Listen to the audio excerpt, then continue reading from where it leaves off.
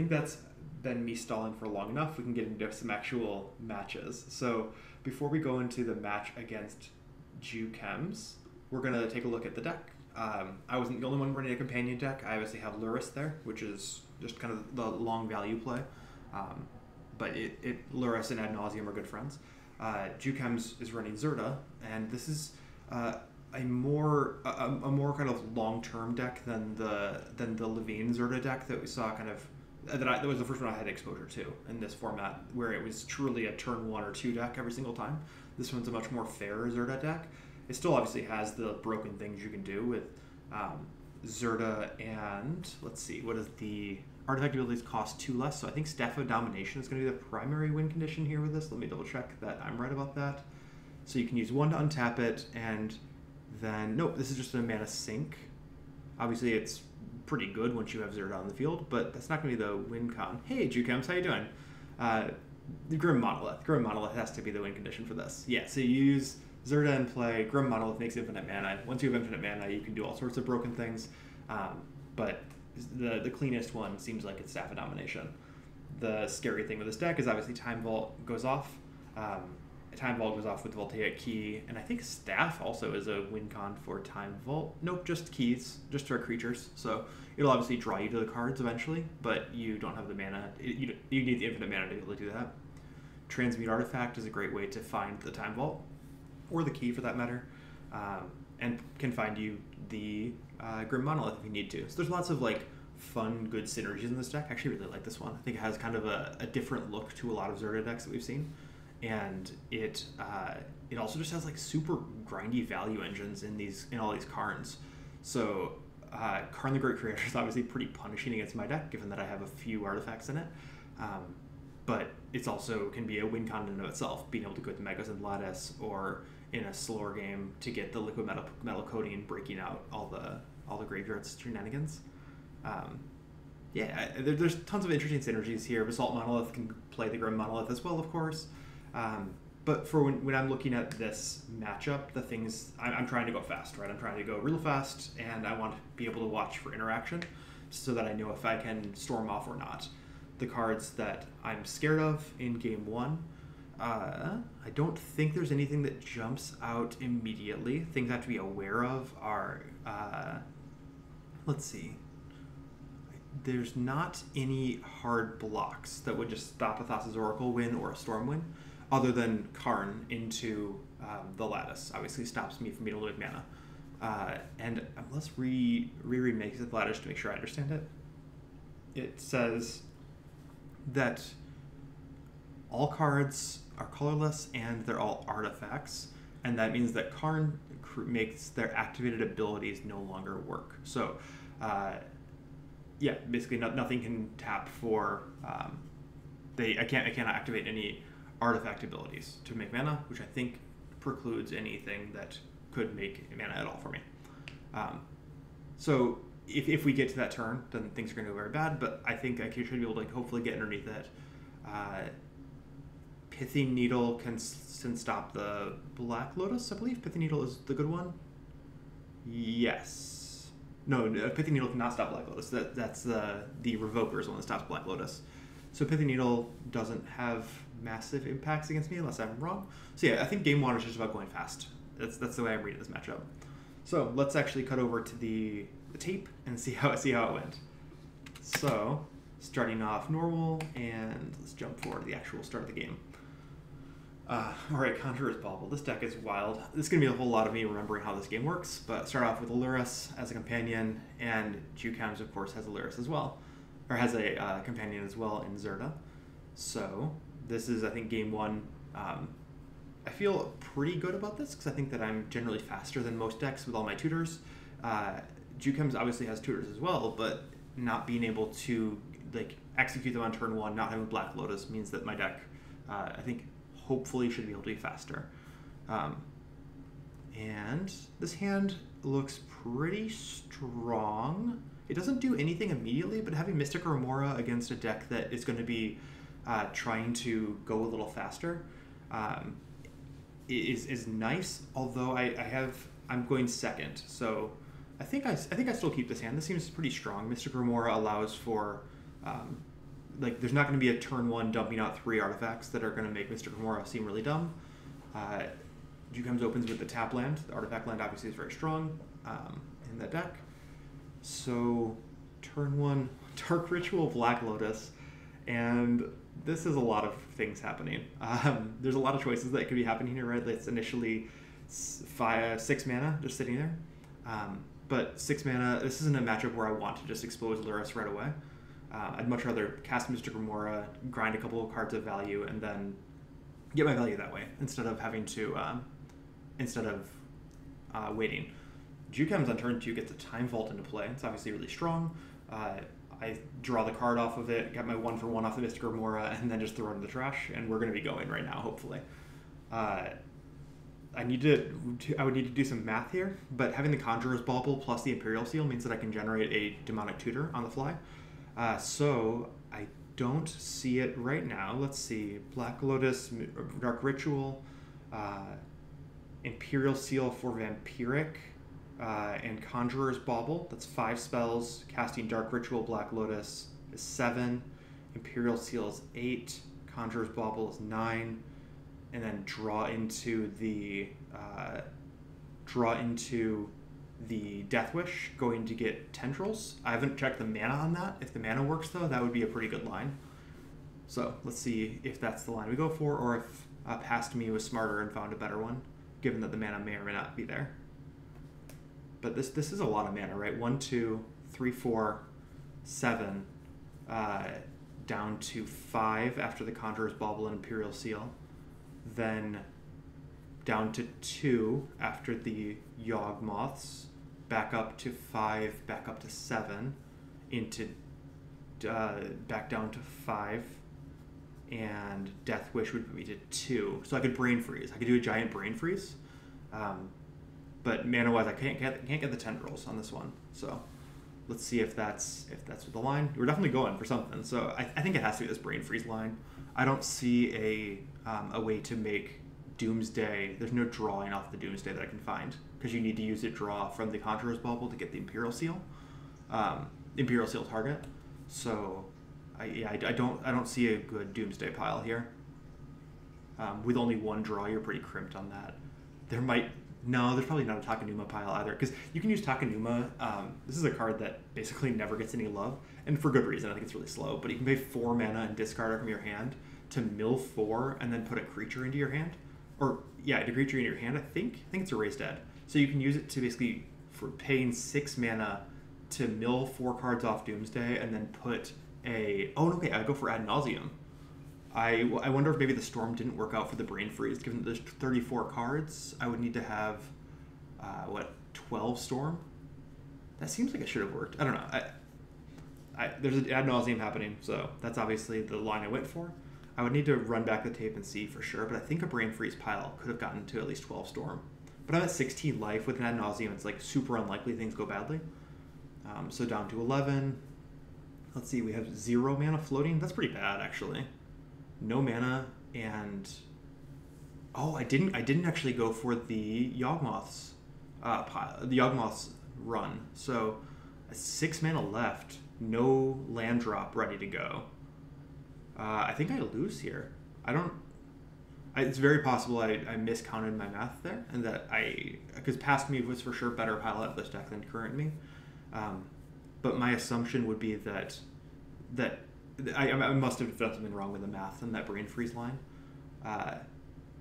And I feel like I just have to go for it here, given that there's a Time Vault and we're threatening. And I believe after the match, I confirmed with Juchemz, and you can confirm you're here in chat, obviously, but that he actually did have the key in hand, so I would have been dead if I had waited another turn. So I wouldn't feel comfortable. I think it's the correct choice to try to go for it there.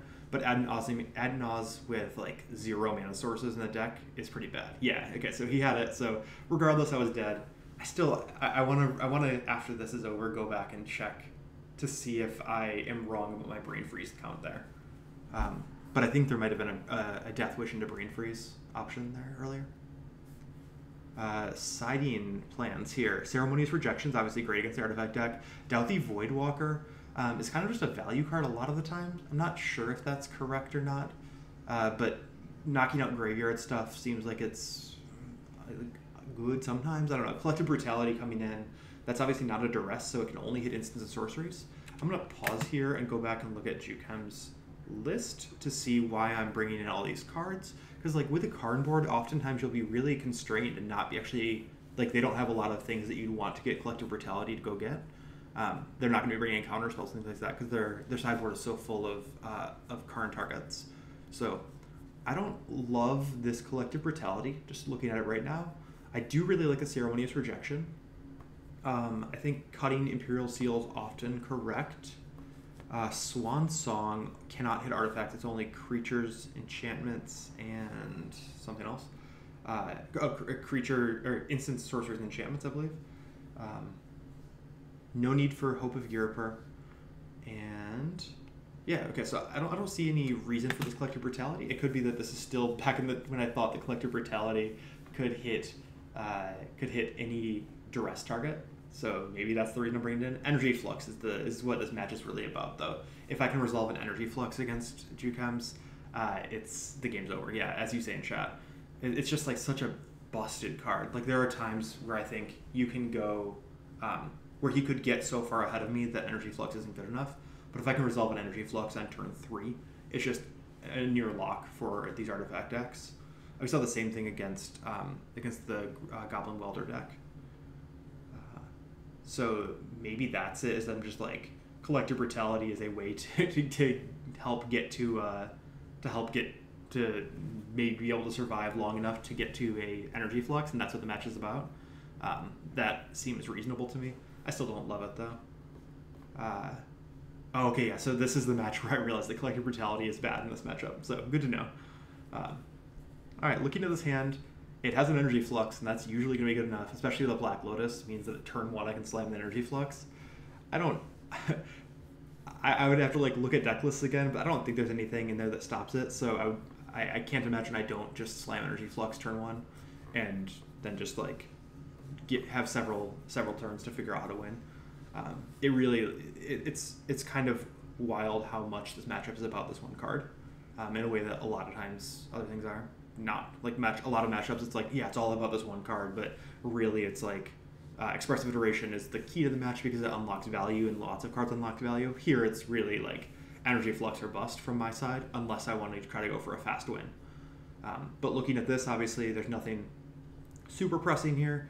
He has lots of lands, so eventually he can get to the point where Energy Flux isn't going to completely wreck his day, but it's going to be something like turn 6 is probably where it feels like it has a possibility of getting out from underneath it, and hopefully I can find a way to win before turn 6. So Gitaxian Probe, obviously great card, draws me back into a Mind Twist. So like, I could Mind Twist here. I don't actually go for the Energy Flux. Interesting. Maybe I just like realize there's nothing that immediately stops me, or I want to bait out the artifacts first before going for the Energy Flux.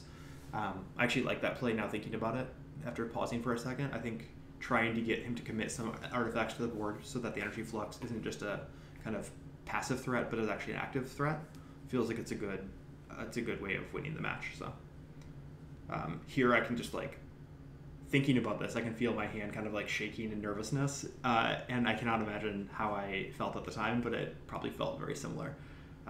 In all these matchups I get super nervous because there's so many ways to screw things up, especially playing not in paper where I am less comfortable. I just like I don't feel as comfortable in Cockatrice. So Black Lotus, still a good card after all these years.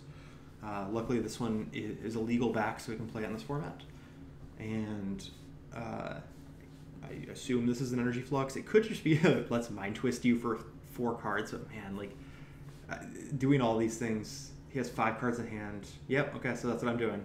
Energy Flux, Mind Twisting down to 1 card. There's no 1 card or no 2 cards that he could draw at this point that would end my day. No, that's not even true. He could have drawn the Time Vault and then draw a key, and that would be enough to kill me. So I really don't love this play. Obviously, it'd be like a super unlikely scenario. It'd have to be a 1 in 5 to keep the 1 card that mattered, and then whatever 1 in 30 card to top deck it. But I don't see a way to lose after casting the Energy Flux here. So I don't know. The Mind Twist feels too cute to me, honestly. Um, I have an offer you can't refuse, but no mana to use it. So yeah, no, I really don't. I, I don't think it's. I think it's super unlikely I lose, like something like a 1 in 100 something, 150 maybe, but it still just doesn't feel like it's worth the risk to do that.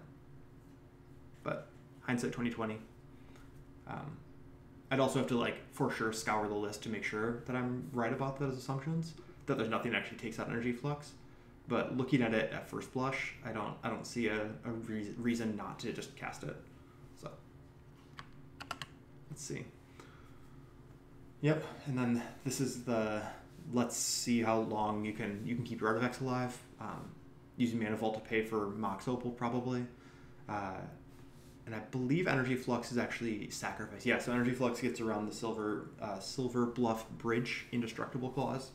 And yeah, it's a okay, cool. So paying for both of those two.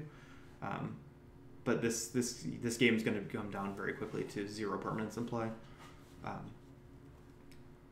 I think that there's like I don't see a way out of this from the other side of the table at this point, but I certainly don't know this deck nearly as well. And there's with an infinite with so many infinite ways to make mana in the deck, it wouldn't surprise me if I'm missing something for sure. Thank you, Team Neem. Appreciate the typewriter shoutouts. There's a couple of them here. One of them's made of Legos. One of them's real. I'll leave it to you to try to guess which one's which. And drawing the Death Wish.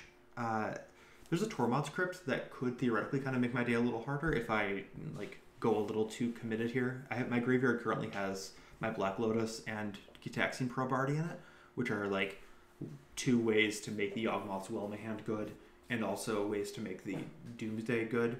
So like, if a Tormod's Crypt hits the board from Juchemz's side, it makes my life a little bit harder. But again, kind of like, he has to draw so many basics in a row to keep permanence on the battlefield that it's just hard to not happen. Here I am casting a spell, Demonic Tutor.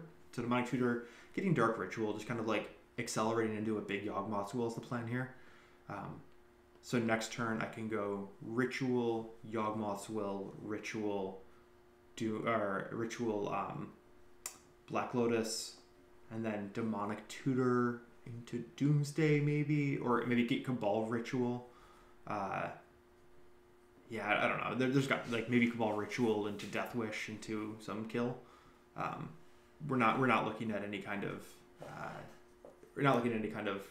like mind break traps or anything like here. I've been watching way too many Brian Cook's videos, just thinking about all the weird stuff he plays around. Here, that's the beauty and curse of VRD, is you know every card in your opponent's deck. So I know what to be able to play around, which is very nice. Especially online. Like online, you can actually access deck lists during games, which is something that you can't really do in paper. In most places, at least at St. Lotus, you can't do in paper. Okay, so Yawgmoth's Will, running it back down to 0 mana. So Black Lotus is going to be casting that Dark Ritual very likely. And so we're up to 5, 6, 7 mana. 7 mana into... That's enough for Death Wish into... Tendrils, but we only have 4 Storm right now. So that's not going to be nearly enough. An offer you can't refuse can generate some free mana. If I had been thinking about it, I might have offer you... Oh no, I didn't have the Pact, so I couldn't do the offer you can't refuse in a Pact. But this line's pretty good. Going for the Doomsday instead. The Doomsday can get opened up by this Gitaxian Probe. One interesting thing is that once you cast Yawgmoth's Will, your life gets a lot harder with Doomsday, because now this Demonic Tutor and more importantly the Black Lotus and Dark Ritual are exiled permanently. I can't pick those cards with the Doomsday. So I'll use the Gitaxian Probe to draw into the Doomsday pile, but from that point the Gitaxian Probe is gone. I need to figure out a way to win. Having Gush left in the deck makes it a lot easier. So I still have 2 mana.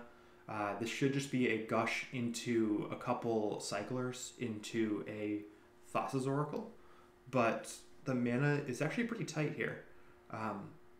Gush is going to give... we can go Gush into Lotus Petal and Cycler, So something like a Brainstorm could be an option, or Conjurer's Bauble. I don't see. I'm not running Street Wraith because of Ad Nauseam. I'm not running Edge of Autumn because it's a terrible card. So yeah, I actually don't. There's not like the immediately obvious pile that you often will see. So Gush draws into Lotus Petal. That's +1 mana. So I have then 3 mana available. I have not played a land, I don't think. No, I did not play a land because I still have 3 lands in play, which is the same number we had from that Energy Flux. So we can replay off the Gush. So yeah, I think we can use Night's Whisper. We can go Gitaxian Probe, or Gush into Lotus Petal and Night's Whisper. Night's Whisper into into cards 3 and 4, and then just cast the Thassa's Oracle as one of the cards 3 or 4, leaving 1 card left in the library. And there's probably a perfect pile that gets down to 0, but that's perfectly fine given that we know there's no instant speed interaction in our opponent's hand from both knowing deck lists and also from having studied over the from looking at the deck list and also having mind twisted up previously as well. Also, the Gitaxian Probe revealed that turn that there were what exactly was going on there, so we didn't have to worry about getting down to exactly 0 cards. All right, and game 3 being on the draw is a little harder, of course. This hand, tons of interaction, but not really much going on. The Collective Brutality is still sitting there in hand, feeling pretty bad looking back on it, knowing how terrible it is in this matchup, given that it can hit like 0 cards. I don't know. Let's see. It can hit something, I'm sure, but it's really not going to hit much. It can hit Transmute Artifact, and that's it. So, Transmute Artifact, not the real clutch card of this matchup that we have to worry about. So, yeah. This is how we learn, this is how we get better, this is how we learn to stop playing bad cards. I actually don't know if looking at this draft, if I would have taken Collective Brutality, given what I know about it now, versus, I don't know, some card that can be a little more interactive. Obviously, Duress and IOK and all the other cards went very late this draft, so I had kind of a lot of other options. I ended up getting Duress, but I think they're probably a better card than Collective Brutality. Just especially given like there are only 2 or 3 counterspell decks. But here it looks like Juchemz went down to 6. I am, I guess, keeping this hand. Man, this one's not a good hand. It's really kept off the back of a Gitaxian Probe plus Mind Twist. And Gush will, be a value card in this hand. Where turn 3 I can Gush into another land drop. But I don't think I would keep this in the dark anymore. But maybe that's too conservative. Maybe Chain of Vapor is a good enough card that I can use that to float for a while. Chain of Vapor, notably in my deck, doesn't do the cute things it does in a lot of legacy decks where you can bounce your own artifacts and things like that, or you see this in Vintage a lot. All of my artifacts that generate mana, other than Chrome Mox, are all sacrificed as part of the cost. So, Chrome Mox isn't even mine, is it? I don't think I even have Chrome Mox. No, Chrome Mox is mine. So I can use Chrome Mox, but it's obviously a pretty painful card cost to do so. Juchemz starting off with the Zerda. I think, did I put, maybe I put my companion in the deck for this one? I'd have to relook at that. Oh, yeah, because this is the one matchup where Energy Flux means that I can't play. I cannot play with Lurrus as the companion. So Energy Flux is in the main deck, so everything's about Energy Flux. This is where, like, with this hand, I feel like you have to have a better hand if you mulligan 2/6. Seeing Juchemz, there's a key and an opal. Hand is Mystic Forge and Basalt Monolith, so not close to Zerda at the moment, but also not infinitely far away. Having a land into drawing a Serum Visions there seems incredibly strong to me. Then drawing the Wishclaw Talisman is also really great because that means I have now a clear path to the Energy Flux. However, notably, Pithy Needle can still take out the Wishclaw Talisman. I don't actually know how Juchemz sided, though. Pithy Needle might still be in the board for Karn. those kind of Karn decks are really tricky to sideboard, so I don't envy anybody playing them. But trying to decide what actually comes in versus stays in your wish board is tough, especially with so many main deck artifact tutors. I guess not so many main deck tutors, but there are artifact tutors in the main deck. So being able to just shut down a Wishclaw Talisman is not out of the question. So Serum Visions, I stacked the cards. It looks like Yawgmoth's Will goes down to the bottom of the library. So not able to use that one right now, given that I have 0 fast mana. I do have the 3 lands lined up, which is nice. So I guess this is just kind of turn 2, slam the Wishclaw, and pray that I get a turn 3. But nothing's really stopping that right now. There's certainly a chance of him just dropping a Time Vault and me losing. That's not out of the question by any means. And if I'm pretty dumb, I'm probably going to think this Collective Brutality can stop that play, so I might just go for that play. We'll see what happens. But, yeah, I think this might be where I'm reading the card. Hopefully I don't cast it, but we'll find out if I cast it, or if I just say, let's screw it, move on. Playing it untapped, good. Playing the Wishclaw Talisman. This means that I'm choosing not to leave up Chain of Vapor and basically just praying that there's no Time Vault here. Again, a more conservative play might be to leave up the Chain of Vapor. I don't know what's correct. Given that I have a 3rd land, I actually think I would now, in hindsight, leave up Chain of Vapor. But again, that's super conservative, and I'm aware of that. I hate leaving up these chances of getting got, which is absolutely possible here. I know that there's 3 cards. One of them is unknown. So there's a Basalt Monolith Mystic Forge. It could be another land in hand, which is exactly what it was. So it could have been land into Time Vault, which would feel pretty bad. Oh no, okay, so the Aether Spellbound got cashed in for a land. Okay, so no, I actually take that back. I did know that there was no chance of going land into Time Vault there. Yeah, there it is. Juchemz saw it before I did.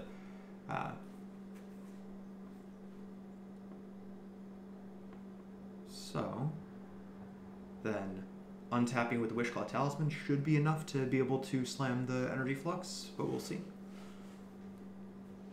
I don't see a better... Ooh, apparently I do see a better option. Oh, I don't have enough mana to do that. Never not lucky, I guess. Drawing the Black Lotus, that solves the problems. Because obviously Wishclaw Talisman costs 1 to activate, which means that I could go find the Energy Flux, but I wouldn't have had enough mana previously to be able to use it this turn as well. But drawing the Chrome Mox and Black Lotus solves that problem in a couple ways. And yeah. So let's see. This is at this point feels like, assuming that we're correct on the matchup, that Energy Flux is an unbeatable card, especially given in the spot that we're in right now. Of note, Juchemz is still going to be left with 2 mana this time, as opposed to last time where there was like nothing. So we're still playing with a live Rattlesnake here. It's not like a complete shutout. There are cards that could make my day substantially worse, and we're also handing him a Wishclaw Talisman. Obviously, he's probably not going to be able to pay for the Wishclaw Talisman, but that's something to be aware of. A cute thing that can happen here, though, is that if Wishclaw Talisman dies, I can use Yawgmoth's Will to get it back from the graveyard as kind of as a 3 mana tutor. Not going to be super relevant, given that if I have enough mana to cast Yawgmoth's Will into a Wishclaw Talisman and activate it from the graveyard, things are probably going really well for me. But just something to be of note, it does go back to your own graveyard and you can recast it. So, but yeah, I do the predictable play, Black Lotus into Energy Flux, and yeah, this is just it's what the matchup's about. So, I think Energy Flux is undervalued in general. Like, I don't know when exactly it gets picked. Let's see. Let's ask our friendly neighborhood 9th seed about when it gets picked. Apologies for the loud keyboard. I'm still working on mic setup stuff. I generally take it around like pick 20, but yeah, pick 28 is where it went here. And I don't know, I think it really depends on your field, but if you have like a blue-red artifact deck or some kind of like heavy artifact theme, even one to two of those decks, I think Energy Flux is just like a slam dunk, especially because there's so many blue decks that might want it. Those kind of things really push it up the pick order compared to something like a Veil of Summer. That is also a really good card, but is wanted by far fewer decks. There's only 1 or 2 green decks that could want that card in the average field. Juchemz does use the Wish Claw on his own turn, and using it before the Energy Flux trigger, of course. So that's a cute way to get around this. It means that I have to choose to pay for it or not, and very likely I'm going to just use it to go get another card, hand it back with 0 counters on it. Mox Opal is going to pay for itself, and there's a Tolarian Academy in play. Obviously, that's the exact turn after he probably wanted it, but Tolarian Academy still kind of gives him the chance of building up and slamming stuff quickly. His deck, kind of like all these decks in this format, is a lot harder to play a bunch of zeros. He has an LED that is a 0 cost, obviously, and the Tolarian Academy effectively makes all of his 1-drops free. So not out of the woods, but it gets pretty tough to come back in the spot. Let's see. I don't see a way, and this is where it's kind of like, from this spot, I really want to try to close the game out as quickly as possible because I see that there's like lines to lose, but it's also in the spot where you're kind of like in an 80% position to win. It feels really bad to be taking a ton of time and like going into the tank, especially with a Doomsday deck where you know you're going to be doing that a lot. It just feels really bad, and I don't know, like I don't know how to like be polite during a match while also like say no, there's a very real chance I could lose, and that's where I'm sure that if I were smarter, I could come up with a fast line and be able to win this turn or next turn. But staring at this, I don't see it right now. There's a real desire to just value gush here, but tutoring, what do you go for? Do you go for the Doomsday? Yeah, Doomsday feels like the right choice, given that I should be able to get other mana, but I actually don't know what the other mana would necessarily be right away. But right now I don't have it. I have, we're pretty far from being able to cast Doomsday. I think the play is just Knight's Whisper, just to draw 2 cards, and then leave up the island for the Chain of Vapor. You could also just empty the hands, but man. Yeah, so firing off the Mind Twist for 2. Killing the Karn is a big one. That definitely makes my life substantially easier. And killing the Mystic Forge, so we know there's a Basalt Monolith left in hand. Basalt Monolith plus Tolarian Academy aren't necessarily best friends, but they're pretty close friends. Okay, thanks Spambot. Appreciate you stopping by. And let's make you go away. Somehow. Always fun dealing with Twitch.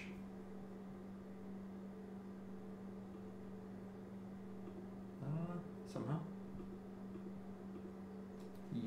Let's block you. Good. Cool. Alright, so back to the match. Sorry about that. And so let's see. There's a Wishclaw Talisman went to the graveyard. Great Furnace got played and is paying, and Mox Opal got paid for by the Tolarian Academy. Handing the Wishclaw Talisman, interestingly, gave him an extra mana. Okay, so still pretty far from a Doomsday. I guess I could technically cast Doomsday this turn. You could go Chrome Mox, Imprinting, Knight's Whisper, Gush, returning the Watery Grave, cast Doomsday going down to, what, 7? Yep, that sure seems like what I'm doing. This feels aggressive to me. I don't know. Maybe it's the right choice, but it feels like trying to just close the door. And maybe someone smart. Oh no, okay. So I actually can draw into the Doomsday with the Sleight of Hand as well. An Offer You Can't Refuse doesn't do a whole lot, but no, drawing in with the Sleight of Hand means that this can just go into a second Gush, which should win the game. So you can go Gush into Black Lotus and Knight's Whisper, drawing into Lotus Petal and some 1-mana card, Conjurer's Bauble, and then the last card is Thassa's Oracle. So no, this is a pretty easy, perfect Thassa's Oracle win. Um, Playing with Gush is just like compared to Legacy Doomsday, which is obviously in a pretty strong spot in the metagame right now.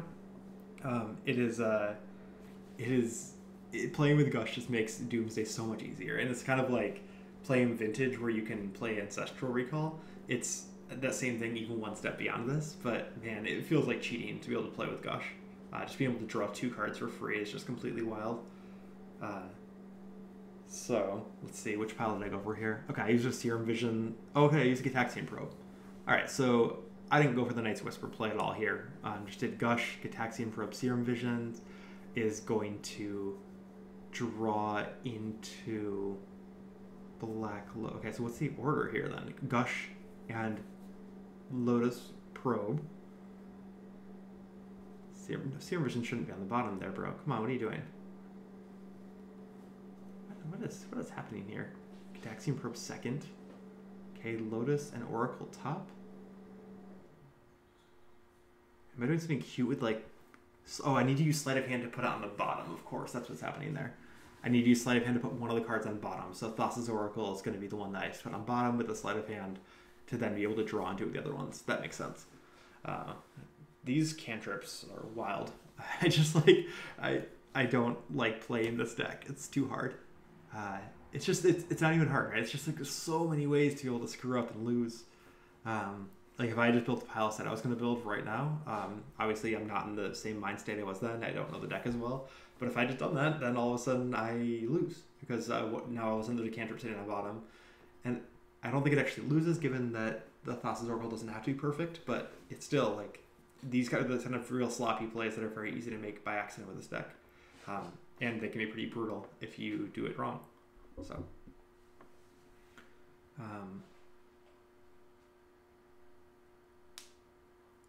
okay, so Juchemz is conceding here. So there's a Basalt model showing me the last card in hand. And let's pull up the last game. So that matchup felt super different than most of the matchups we've seen, right? Obviously, not having the... just not having to like play for the fast win, but instead playing for a slower speed win where you're going to try to win through a energy flux effectively instead of winning off of a fast combo. It's just a super different matchup, but really great games. Juchemz was nothing but class, of course, and it was a fun matchup all around, even though it is a really different one, just kind of using a bunch of tutors to find your one sideboard card, right? Basically spending a sideboard pick to be a silver bullet and completely shut down a deck is a pretty aggressive thing to do. Obviously you don't have that many picks, but if you have one card that can shore up one matchup and make it a very different matchup, it can be pretty strong. So last one that we're going to be talking about. I am seeing the stream quality a little lower. Okay, no, it's coming through fine. It was just that one. Cool, things look good. This last matchup is going to be against Hyphen. Hyphen is playing blue-green creature beatdown stuff.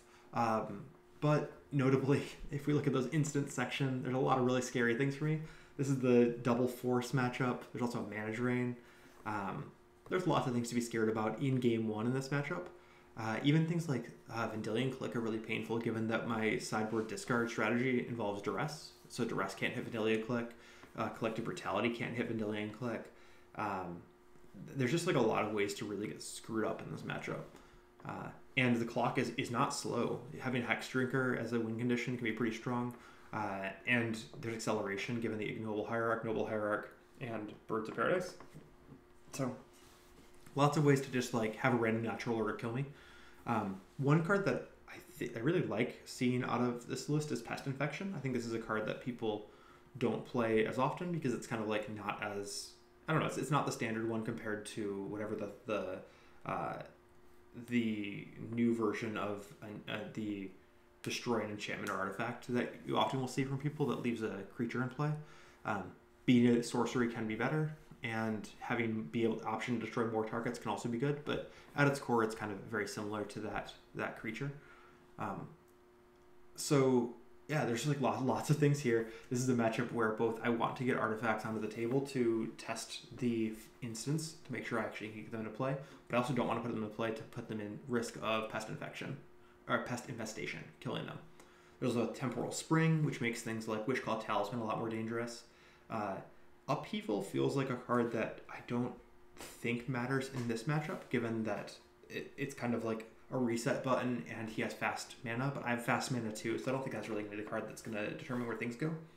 And then out of the sideboard, Demonic Consultation is obviously the card that Hyphen took from me. It would have made my deck, I think, better. I definitely thought at the time that it would make my deck better. I was pretty frustrated with losing it, but looking at it, I think Death Wish makes it more versatile, even though it makes it slower.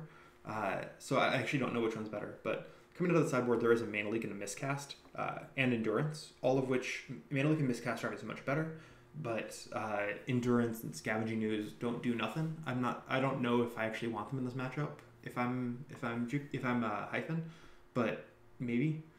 Veil of Summer shuts down Tendrils. It also shuts down Brain Freeze. So Veil of Summer stops 2 of my 3 win conditions, and if he can get rid of the Thassa's Oracle, it can shut down all my win conditions. So it's potentially a pretty strong card, especially given that I have a lot of discard spells. He also took one of my favorite sideboard cards ever in Seed Time. Probably not super good in this matchup, given that I'm not going to be casting a lot of instants on his turn, but still, great card. These artifact spells are probably not for me, so yeah, I think mostly it's just counter spells is what I need to be worried about. So this is going to be a matchup of all about discard spells and kind of getting a fast enough combo, hopefully with a pact of negation protection. Let's go and see what happens. So this one started, we started already a little into the match, sorry about that. Hex Drinker is already in play. I got to go first, it looks like. I went Island, nothing, and I was on a Multi 6, it looks like. Yeah, I was on a Multi 6. So this Brainstorm is pretty freaking good, given that that's a Dark Ritual into a Doomsday. And it might also be Dark Ritual into Doomsday into Vamp. Does Vamp do anything? No, Vamp does nothing in that scenario. I don't know. Do you go Dark Ritual Doomsday? You could also go, let's see, Dark Ritual's 3, Lotus Petals 4, Yawgmoth's Will is down to 1, up to 2, up to 4. That does nothing. Okay, good. Yep. There's a Cabal Ritual too. So up to 5, up to 6. Is there anything that 6 does for you that 4 does? No, you have no way to draw into your pile. So you know, tons of mana. And 2 top deck tutors effectively with Vampiric and Doomsday. You could go for Lurrus. Is there anything with Lurrus here that's interesting? You can cast a Lotus Petal. You can go Dark Ritual, Lurrus, Lotus Petal, recast Lotus Petal, Vampiric. I think that's better than going all out for this Doomsday. So I think I would go for that. I'm going to go Dark Ritual into Lurrus. I choose to do nothing. Okay, interesting. I mean, there is a Force of Will and a Force of Negation and a Mana Drain. So Mana Drain wasn't relevant, obviously, but a Force of Will was super relevant. I think I like the Lurrus. Oh, Lurrus just goes to hand. I'm sorry, you can't cast Lurrus in the Companion Zone anymore. So no, I could have gone Dark Ritual into Lurrus to hand, but that's obviously not very good. So that's not what this match is about. Hyphen crashes in with the Hex Drinker again, taking me down to, or just for the first time, taking me down to 16. I'm leaving up the Vampiric on his end step, which seems fine, because given that he has to tap out to get a Hex Drinker bigger, we'll see if there's a force coming, but probably not. You don't usually want to force the Vampiric tutor. Black Lotus is the obvious grab, but that doesn't draw a card, so maybe I go for something that's a little more grindy or value based. Like somebody could argue for a Mystic Remora, but that can't be right to me. But Pact of Negation. Pact of Negation I love, actually. This is great. This means I can do that same line I was talking about before, but have some modicum of protection for it, which is pretty nice. And the obviously bad thing about Vampiric is that you're not going to be able to draw another card this turn. So, but yeah, we have 2 mana. Can just cast Dark Ritual Doomsday. If that gets countered, though, I can't use Pact to defend it this turn. I have to use it to defend the Doomsday the turn after. So I don't. This is interesting. Do you just check and make sure he has it? It's literally just Force of Will and Force of Negation, the only two cards that you're scared of right now. But 5 cards left in hand, being willing to tap out for a Hex Drinker, like, those are pretty strong signals. Is Miscast main deck? Miscast is not main deck. Okay. Yeah, this is a tough call. I genuinely don't know what I would do looking at this right now. I think I would have thought about that Vampiric a little more. I'm pretty sure about that because Pact of Negation doesn't protect this, so it puts you in this really awkward spot here on turn 3. But I also don't love going for Black Lotus. I don't know. Yeah, I really don't know what I would do right here. But being able to Vampiric and then just passing the turn feels pretty bad. I don't know. I don't know immediately what, but I would feel way better about this if I had an extra land and I didn't have to use the Dark Ritual to break into this thing, or if I had a cantrip that I could use to break into a pile this turn, because then you can use Pact of Negation to defend your Doomsday because you have a way to draw into it. But really, it's like you need a cantrip or you need a land to make this a little less aggressive. Okay, so Hex Drinker's grown and now has the Skull Clamp on it as well. So Hex Drinker says 2 on there. It's obviously bigger than that. Wishclaw Talisman. Eesh. I mean, that's fine. It means that I can go for the turn after this. But I'm getting beat down pretty hard.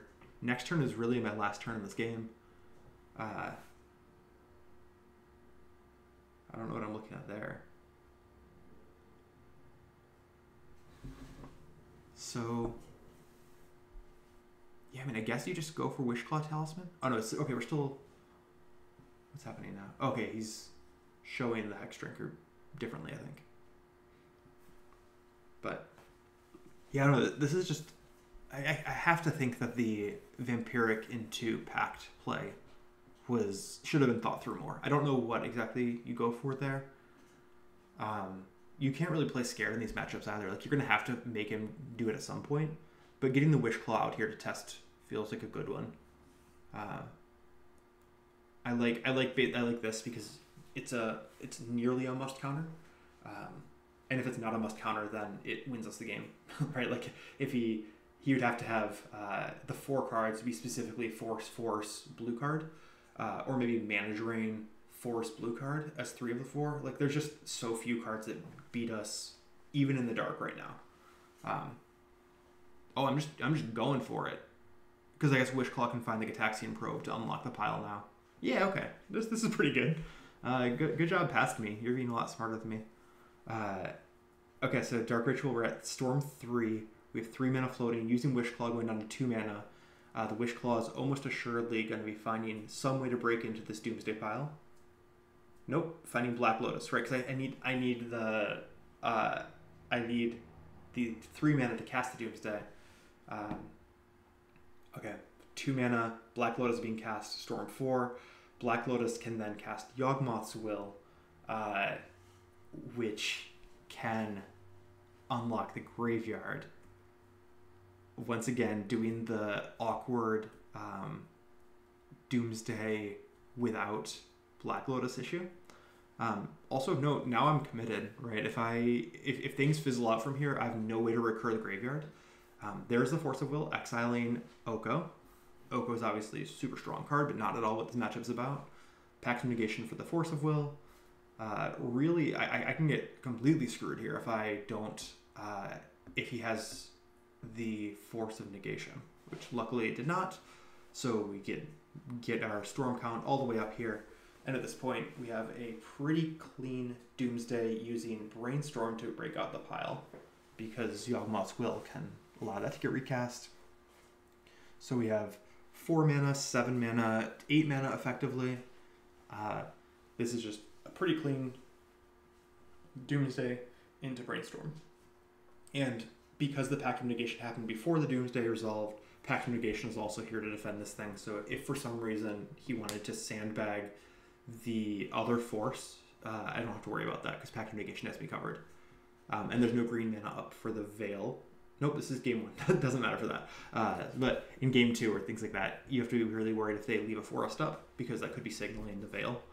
And you have to go for the Thassa's Oracle kill at that point versus versus just using the standard Storm kill. Let's accelerate this a little bit. I don't know exactly what's happening here. What am I thinking about? Got all the mana in the world. Maybe we're just chatting. Casting Vampiric. Okay. Maybe there is something I'm not seeing here. Vampiric finding Death Wish.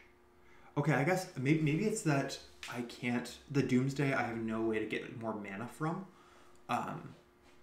Because if you cast Doomsday, you're going to have to use some of this other mana, and your pile gets a little constricted. No, that should have been fine. I don't know what I'm doing here. I think I'm just like in my own head about it, but there's like 3 ways to win from here. But Death Wish is a fine one, right? I have the 3 mana for Death Wish into enough mana to cast the Brain Freeze, which is Storm Count's at 12 already, so we're way above the threshold where we need to be to kill him. Maybe I was just looking at sideboard or looking at main deck to make sure there are no Eldrazi Titans in the main deck. That's an option. Is like if there were an Emrakul or something sitting there, I wouldn't be able to go for the Brain Freeze kill, and I was 1 mana short of being able to do the Tendrils kill, unless I'm miscounting. But no, okay, that's exactly what I was doing. I was probably checking to make sure there was nothing that beat a Brain Freeze. Because there's also some weird stuff where like Endurance can beat a Brain Freeze, where they Endurance themselves, I believe, is an option. Let's see. Target player, yeah. So you can against an Endurance player in particular in games 2 and 3, you don't want to go for a Brain Freeze kill, even though it's a pretty low chance of happening. Yeah. Okay, but got there game 1. That was good. The pretty aggressive clock on that Hex Drinker, and I can see why he went for it, right? He had a Force of Will in hand that makes it a lot more palatable to be able to push the Hex Drinker into play and kind of make it a big enough threat. But there's a lot of, like, the Hex Drinker both created a fast clock, but also really restricted options, right? There were no other elves or anything there kind of being able to threaten extra mana. The Skull Clamp didn't have anything to eat because the Hex Drinker was the only thing on the field. I don't know. I mean, obviously pressuring my deck on time is about the best thing you can do, but it just didn't work out in that matchup because 1 Force of Will is often not enough to beat this deck. It has a ton of ways of interacting, as you can see. So bringing in Collective Brutality is good in this matchup because it kills mana elves as well as removing the instants. So like seeing this Collective Brutality. Swan Song is obviously really strong. And Hope of Girapur is a slam dunk in all these counterspell decks. It's just like a bonkers card. I really like. I understand why it doesn't get as much play because pure combo decks are generally not very good in VRD. But once you are kind of into a deck that says I'm going to win on a combo, having Hope of Girapur is just like makes your life so much easier.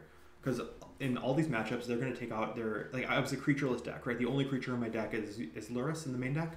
So they're not going to have any creature hate in the later matches. The only thing you have to worry about is artifact hate. And my deck, again, doesn't really present any artifacts. Wishclaw Talisman is about the only one that will stick out there. Sometimes a Chrome Mox, but in general, like there's nothing there to really kill with artifact hate. So artifact hate and creature hate are both pretty dead cards. This Stunning Reversal card I really love, but it's just not very good. I wish it were good, but it is better in this matchup than it is in most, where you can engineer a time where them creator huffing you means that you get to redraw a fresh hand, but it's just like so rare, and you're also trying to play it into counter spells. It's just like it's a mess. I think Stunning Reversal could be good in a near mono blue deck where you're running tons of counter spells yourself, and you can kind of like use your counter spells to defend your Stunning Reversal, but at that point you're leaving up 5 mana, and it's just like, I don't know, you gotta run like a Fact or Fiction deck or something, which I've not seen really work in VRD. I like taking out the Imperial Seal. I like taking out the Wishclaw Talisman, given all the artifact hate we saw from the other side of the board. I think there's an argument for taking out Yawgmoth's Will, given the Endurance, but that's just like such a powerful card that it's probably worth keeping anyway. Scanning through other cards on the sideboard to be particularly worried about. Miscast is annoying. Yeah, I don't know. There's like lots of graveyard and artifact hate that's going to be coming in. Mental Note coming out seems super clean to me. That's just like one of the worst cards in the deck. So Mental Note's a pretty easy one to come out. Imperial Seal will be another option. Those are kind of the two worst cards in the deck, I think. Lurrus, luckily we get to keep in as a companion this one because we don't play Energy Flux, which is the only card in the 75, or whatever, 45, that is over 2 mana. So having Lurrus as an option in these kind of matchups is super nice, especially given that he's a creature deck and it's going to be crushing life total. The lifelink on Lurrus, like spending 6 mana for a 3/2 lifelinker is actually like pretty fair in this deck. It happens more than you would think. I think we already have seen it 2 or 3 times. It's just like a pretty bad card, but you know what? Sometimes you need life for ad nauseum, and this is one way to get it. I like this hand. Chrome Mox is almost certainly going to imprint one of these black cards. We're pretty close to the ad nauseum. If we draw a Black Lotus, we have a turn 1 ad nauseum. If we draw a Dark Ritual, we have a turn 2 ad nauseum. Like, all these options are pretty great. Death Wish is a card that's super scary to exile because it means you're all in on your Thassa's Oracle, but it might be the right choice. So imprinting ad nauseum, ooh, man, it feels bad. I see why I did it. Being able to collect a Brutality, killing a Hex Drinker, and ripping apart their hand is just like such a brutal play, especially given that he's committed the Mana Crypt to the board. So yeah, using those 2 modes has to be the right choice. Just killing a Hex Drinker, especially one that's already had mana pumped into it, is just like one of the most demoralizing things you can do. Hex Drinker, of course, Brandon Curry is almost certainly going to have one of his players draft this card at the VRD on the 14th, but it's just such a powerful card, and it's a personal favorite of his. So being able to rip that mana drain out of his hand, which is pretty clutch. Terastodon, Noble Hierarch, and Skull Clamp, all fine. This Noble Hierarch into Skull Clamp play is going to refill the hand a little bit, but like Terastodon's not doing anything in this matchup. That is a natural order target. That's not something I need to worry about for a very long time right now. Let's see. So Noble Hierarch, Skull Clamp, almost assuredly clamping the Hierarch to find a second land. No, okay, not actually. So leaving, we know Terastodon plus 1 unknown card in hand. Maybe this is a double blue card. Nope, there's mana leak. I don't know. Yeah, I can't think of a reason not to do it, but I certainly don't know this. So now we get Lurrus in our hand. It's pretty exciting. It means I'm going to be playing for the grindy matchup here. Whenever I take Lurrus in, it means I anticipate the game lasting like 2 to 3 more turns. I don't remember what the other card is in the graveyard here before the Collective Brutality. I discarded Takenuma. So the Takenuma in the graveyard, so Lurrus can get that back, I'm pretty sure. Let me just reread what Lurrus says here, because that card never gets played. You may cast 1 permanent spell. No, so I cannot cast Takenuma back, which means that the only source of black I have is this Chrome Mox. A little scary given all the artifact hate, and given how reliant this deck is on black. But, say Livy, I have both of my win conditions in my hand, so if somebody were to make me discard twice, I would be riding a lot of will on this Yawgmoth's Will. Pact of Negation, pretty bad at this point in the game. And notably, I can't cast Lurrus, which is not great. So Conjurer's Bauble. I don't want either of those cards back on my deck, so probably going to leave them both in the graveyard for Yawgmoth's Will in the future. And Blood Moon. Thank you, Jesus. Being able to go find that Underground Sea is going to be really clutch here. We're not worried about Wasteland or Strip Mine, given that we know Hyphen's 75. And just being able to get a Lurrus out this turn is going to be big. We have a Conjurer's Bauble in the graveyard as well, so that won't be relevant this turn, but it will be really relevant in the future turns. Conjurer's Bauble means that every turn we get a free draw, and that's going to be pretty nice. So I think it's still worth exposing the Lurrus. Just saving that 3 mana is really important, and there's not a very high risk that Hyphen still has any creature hate in the deck. Notably, Rafello's is pretty good, but with 1 land, not very strong. And the Mana Crypt is going to be bonking him for 1.5 every turn. So Hyphen needs to be worried about flipping. He rolled a 10, which I think is not any damage. So odds are the numbers we're looking for our side of the table. But Mana Crypt means that he can't sit around forever, but he does have a lot of mana right now. So he has 3 there plus the 1 off Rafello. So if he plays a land, that means we're up to 6 mana. So still not quite Terastodon mana, but we could get there. And my deck is sitting here kind of stalled out. So I can Death Wish, but usually Death Wish is to find one of the win conditions. I could Death Wish for something else. I don't even know what's in my sideboard at this point. This is one of those, like, when sideboarding for this deck, oftentimes you'll want to sideboard out a card that's situational, so you could use it for Death Wish. So something like that, Mental Note, is actually a card that it's nice to have a cantrip sitting in your board. It sounds really weird that you'd pay 4 mana to use a cantrip, but sometimes it's really nice to be able to use Death Wish to break into your Doomsday pile. If you were, like, super stacked on mana, you could go Dark Rich, or you could go Demonic Tutor, or you could cast Doomsday into Death Wish into Mental Note to open your pile. And that's something that you wouldn't be able to do game 1. So, like, a lot of the stuff goldfishing it, you really have to think about. You don't want to get locked into the lines you're used to from goldfishing, because in games 2 and 3, given that you're playing a Wish, your sideboard strategy just gets wildly different, especially given that it's Death Wish and you can grab any card. Like, something like Burning Wish is a little easier to play with because you know exactly what sorceries exist. Death Wish is just, like, take whatever you want, right? You can get a basic land at any point because you have infinite of those in your sideboard. But anyway, enough about pontificating about this. We have Raphellos, which is currently making 2+2, so we're at 6 mana over there. Ignoble Hierarch just got clamped, sitting with 1 mana. Still don't know. Sylvan Library got put into play. Cool. So we're under a lot of pressure in a bunch of ways, right? Hyphen has a bunch of mana coming next turn, theoretically up to 8 mana, and then also is going to be drawing 3 cards plus a Skull Clamp, so kind of drawing up to 5 cards that he wants. Things are super under pressure. And we have Pact of Negation and Offer You Can't Refuse, which are great. But this is one of those just like, I got 4 mana and 1 card draw in my graveyard if I want it. What can I go get out of the sideboard with this Death Wish? There's like... given that there's a Pact of Negation, you could make an argument for something like a Stunning Reversal, but that feels like super aggressive to me. I don't see anything that jumps out immediately. Massacre obviously would slow things down a whole lot, but it's probably not the kind of slam dunk play that I'm looking for.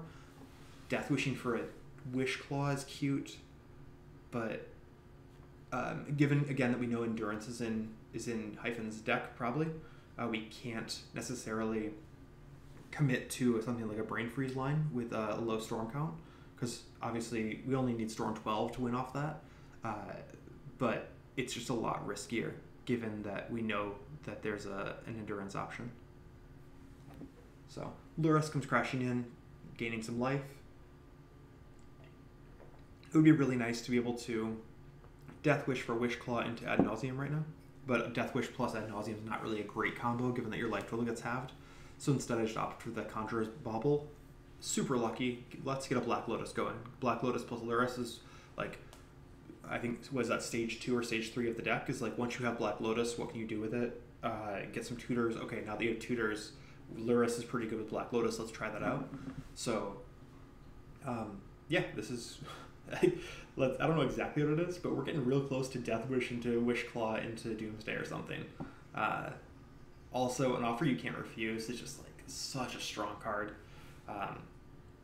So being able to use it defensively this turn and the next turn use it offensively to be able to generate storm count can be really nice.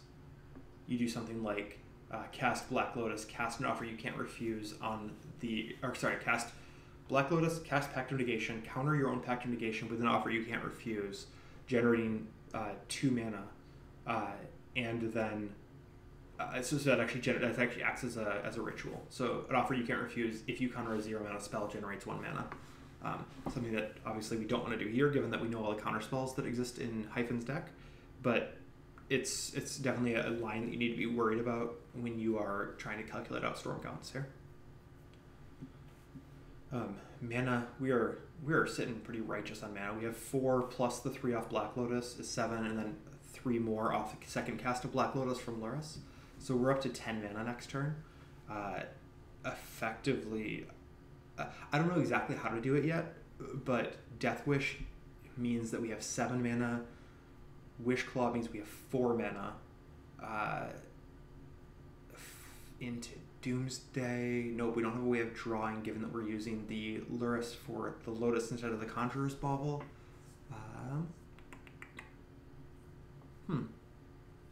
You could sacrifice 3 of the mana and use the Conjurer's Bauble to grab Imperial Seal off Death Wish. That would be an option to then use Conjurer's Bauble to draw the Imperial Seal. Nope, that doesn't get you... That doesn't get you into your pile either, because you're still stuck with the Doomsday with no way to draw into it. But let's see. What's Hyphen doing? Hyphen's playing another forest, meaning there's 8 mana. That's enough for a Terastodon. That seems pretty bad for me. I could counter this. If I counter it, I just lose those, so probably don't want to do that, because I don't have 5 mana next turn. So I think we should have to let the Terastodon happen.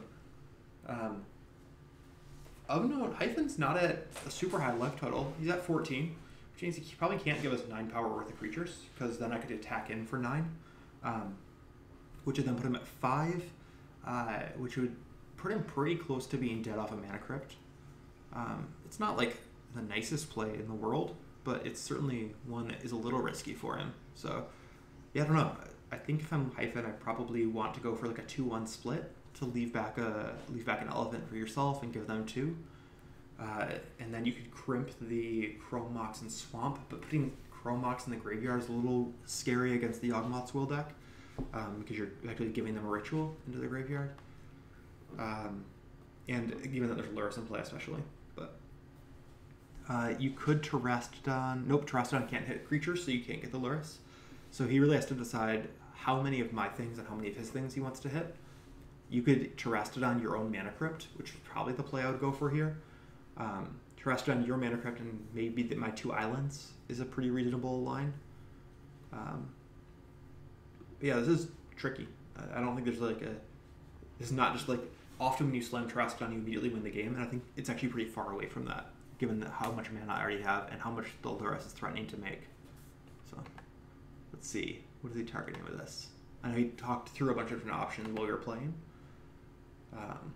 But Sylvan Library is just like such a strong card that having that option all the time there is really scary for me. Death Wish of note is a sorcery, I think. Let me double check that. Death Wish is a sorcery, yeah. So I can't do something really cute here. Not that I could anyway, because I don't have the 2 black mana for it. But yeah, let's keep jumping forward. Okay, so he is taking out both islands, it appears. Both islands and a forest. Okay, so he leaves his Mana Crypt in play. That's super interesting to me, given that Rathalos likes the forest, obviously, and that Mana Crypt is threatening his life total. Maybe he's just not that worried about the beatdown plan. Given that he has a 9/9 and a 3/3, like, I see why he's not that worried about it. But, I mean, Tendrils can come out of nowhere and just add a lot of damage. So I think that's the line I'm going for here. Just looking at, like, all right, he has 3 cards left in hand. I don't know what they are yet, but like a Taxian Probe makes you feel far better about going for the kind of Pact of Negation, offer you can't refuse me your own Pact of Negation kind of line. Let's see, we have 1, 2, 3, 4, 5, 6, 7, 8, 9, 10 mana still, because we have 2 mana plus the Swamp and the hand, plus 3 from the Lotus, plus 3 more from the Lotus off the Lurrus. So that is 9. Okay, so 9 mana. That's Death Wish and Tendrils makes Storm count of 1, 2, 3, 4. And that still leaves a Pact of Negation. So Storm count of 4 is 8 damage. If I get through effectively with 3, that's still only up to 11. So that's not enough. Storm count of 1. Is there a way to... Let's see, I have 9 mana. Death Wish into Tendrils only leaves 2 mana back. I could Thassa's Oracle to add another Storm. That still only gets us to 13, though. So I really need him to interact with me at some point here. Otherwise, I can't get there in Storm. Because again, the magic number is to get to enough Storm that we can get in with 3 damage and kill. Which means we have to get to Storm 6. Because Storm 6 means 12 damage, or 12 life loss. Leaving him at 2, which is enough for the Lurrus to win the game. But he has 2 blockers back for our 2 creatures. So I think from counting this out, I need him to interact, because I can only get to Storm 5 naturally. Because we go Black Lotus, Death Wish, Tendrils, and a Thassa's Oracle can be put in there beforehand. But unless I pact... I guess I can cast the Death Wish first, getting the Tendrils. Okay, no, this is actually fine. I can Death Wish for the Tendrils. Death Wish goes to your XL zone, buddy. XL zone, cheater. The I can use the Pact of Negation offer you can't refuse trick on. No, I can't. I can't do it on. Oh, no, I have 1 mana extra. Yeah, so I can Thassa's Oracle, Pact of Negation my own Thassa's Oracle, offer you can't refuse my Pact of Negation, and then use Tendrils as the last one. Because I currently have 6 mana plus 3. I have 9 mana. So that's... oh, no, sorry. I've already used 3 of it. So I have 1, 2, 3, 6 mana available. Let's see, 6. Minus 2 is 4. Nope, that still doesn't do it. Can I offer... You can't refuse? Does that target Thassa's Oracle? Yeah, no, so I need him to interact, or I need to lower shields. I don't think there's a way to... so I just go for the attack and make him block. Yeah, I don't think there's a way that I can do this without lowering shields, because if I cast the Thassa's Oracle, I need the offer you can't refuse to resolve to give me additional mana. Or I can only get to 5. So yeah, I think I just go for it here, leaving him with 11 power on board.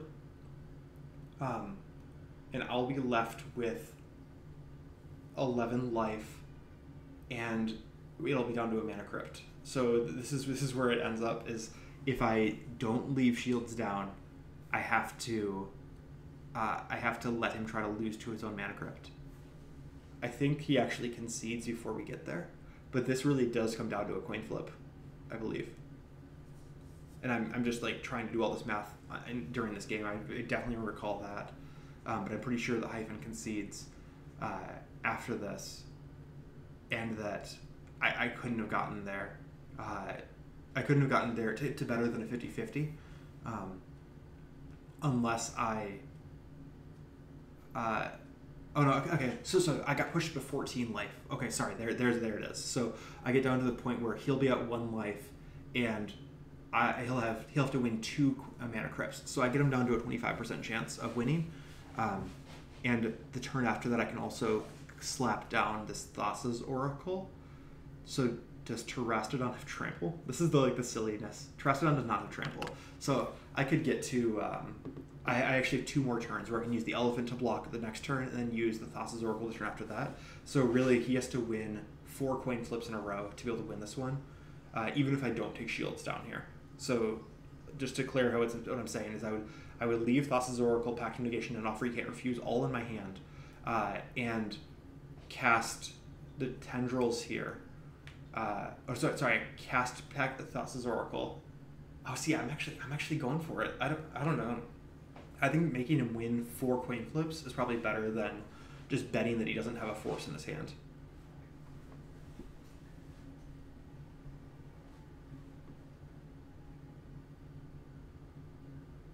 Wait, did I have it? Did I miscount here? Where is that 1 mana coming from? Oh, 10. Okay, so Black Lotus leaves back 1 mana after casting Thassa's Oracle. Pact of Negation can target it. Tendrils can target you. Is that fine? If he has a Force of Will, I just lose, right? Yeah, if he has a Force of Will, then he can copy 1. He can counter 1 copy. Nope. Okay. He has to have exactly Force of Negation. That's what I'm worried about here. That's what I sat there thinking so long about.